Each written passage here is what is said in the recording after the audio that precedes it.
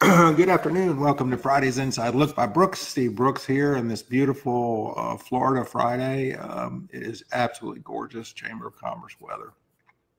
So a couple of personal things going on with me. My wonderful niece, Blair, is getting married tomorrow to her longtime boyfriend, Lee.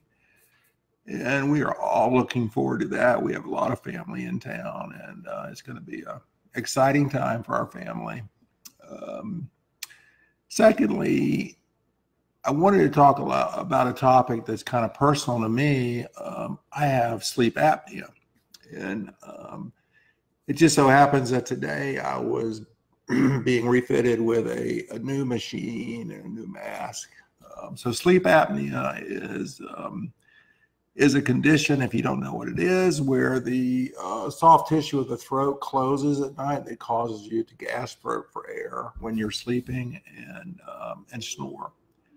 And it's a very dangerous condition. I remember there was a football defensive end for the Green Bay Packers, Reggie White, who actually was in his 40s and didn't wear his CPAP machine one night, and he actually died.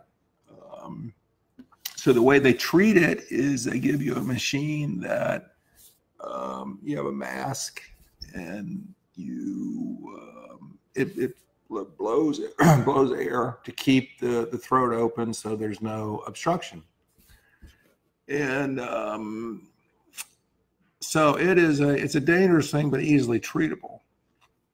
Where as personal injury attorneys, we see the problem if you have sleep apnea and you don't treat it with a CPAP machine, you can sleep all night but really not sleep. And I'll give you an example. When I had my sleep study, I believe I woke up 44 times an hour, and it's called you don't remember it. It's retrograde memory loss.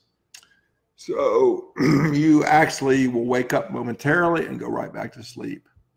And consequently, you never get that deep REM sleep. And so you're never rested, and you're tired throughout the day. Some people fall asleep at the wheel driving. And so in our personal injury practice, that's obviously one thing we look for, especially in the people that are driving long distances, sometimes truck drivers. We're going to want to look at their sleep, their medical history to see if they have sleep apnea, and then to look at their sleep records to see if they're compliant in using their machine. That can absolutely play into someone actually falling asleep at the wheel. So I was refitted for a new machine today, so I'm going to have the best and the greatest and the latest equipment. So I'm looking forward to that. But